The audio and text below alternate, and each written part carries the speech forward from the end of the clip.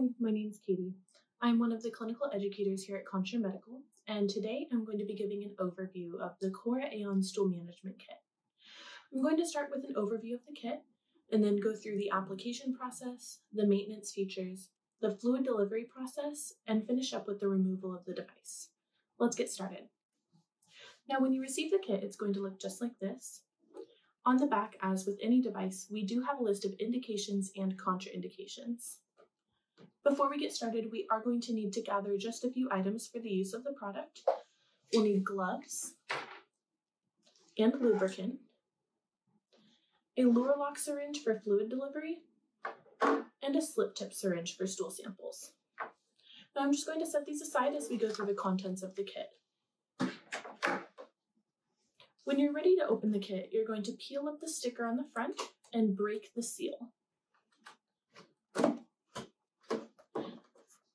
Now inside, we have just about everything we need. Again, we'll need to gather gloves, lubricant, a lower lock syringe, and a slip tip syringe. We do have a brief panel of instructions on the top, as well as a more detailed pamphlet of instructions underneath the device. We also have a bag hanger. This is going to loop around the bottom rung of the bed and snap into place. There's also a fluid delivery clamp. We like to place this right on the bag hanger for ease of access. We know small parts tend to walk off, so this way we know exactly where it is when we need it later on. Lastly is the device itself.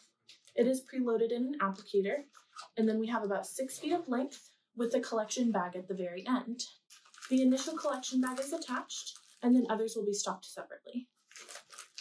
Let's set this aside as we go through the application process. For the application process, I've gathered just a few items. I have my model, a short length device for demonstration, some lubricant, and an empty applicator. I want to start with this to show you the proper handling of the device before we get started with the application. So I want to note that there are 2 different pieces of the applicator. We have the blue and the white. On the blue portion, you'll see some indentations. These are used as gripper marks. We want to hold the device in our right hand between our thumb and our index finger. The white and the blue pieces are going to slide apart from each other during the application process to pull apart and leave the device in place. So let's go through that. So we're going to go ahead and start with the patient in the left lateral position. We have the device between our thumb and our index finger in the right hand. We're going to go ahead and lubricate the entire length of the applicator.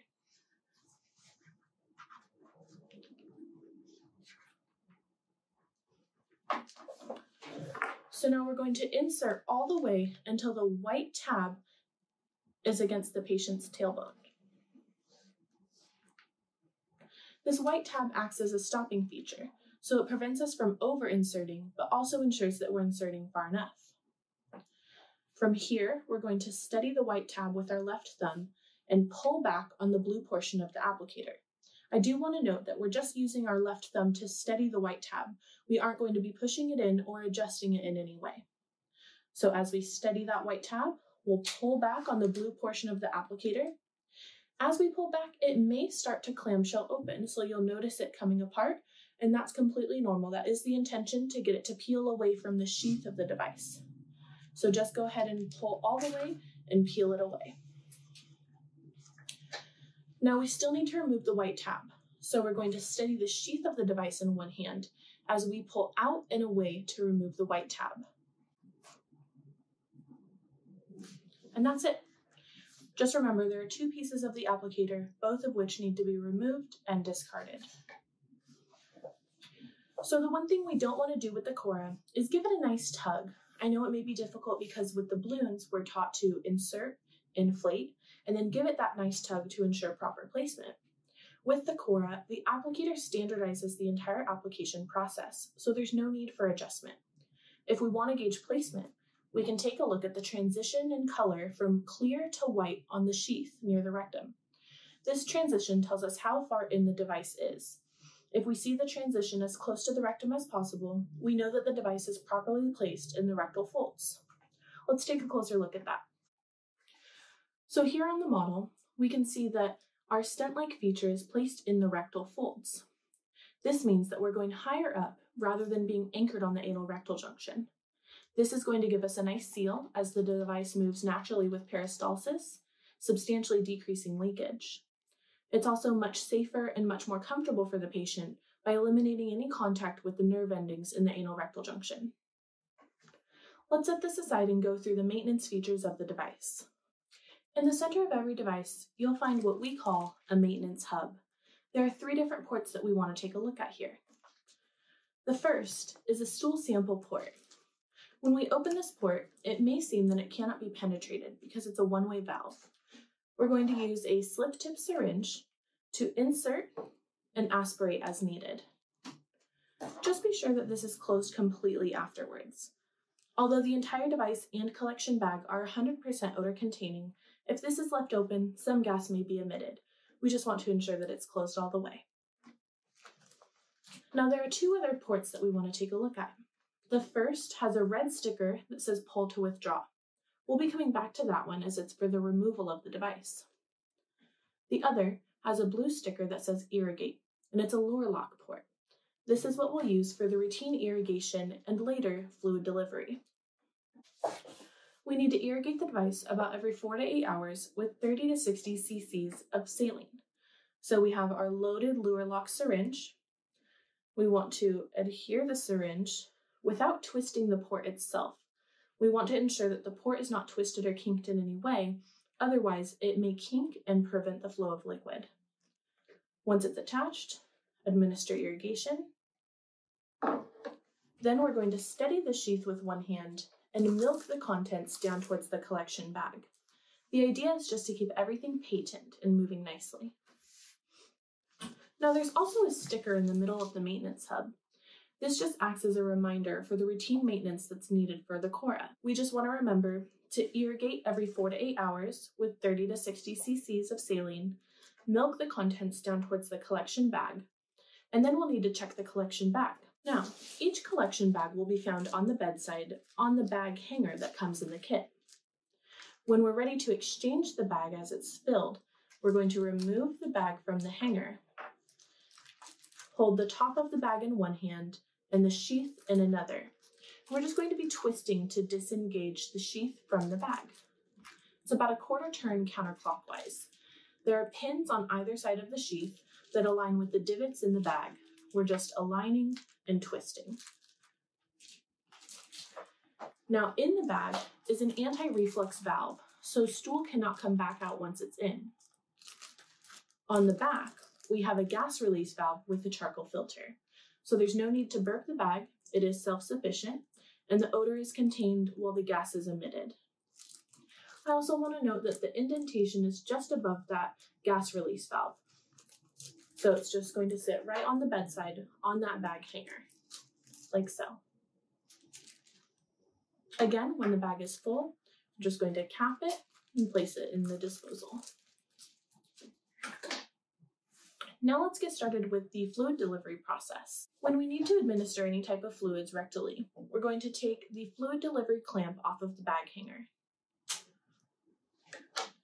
Now the clamp itself is a memory foam material, so we'll be placing the clamp first as it does not occlude the inner tubing that's used for medication or fluids. It's only there to prevent backflow and allow your medication to dwell.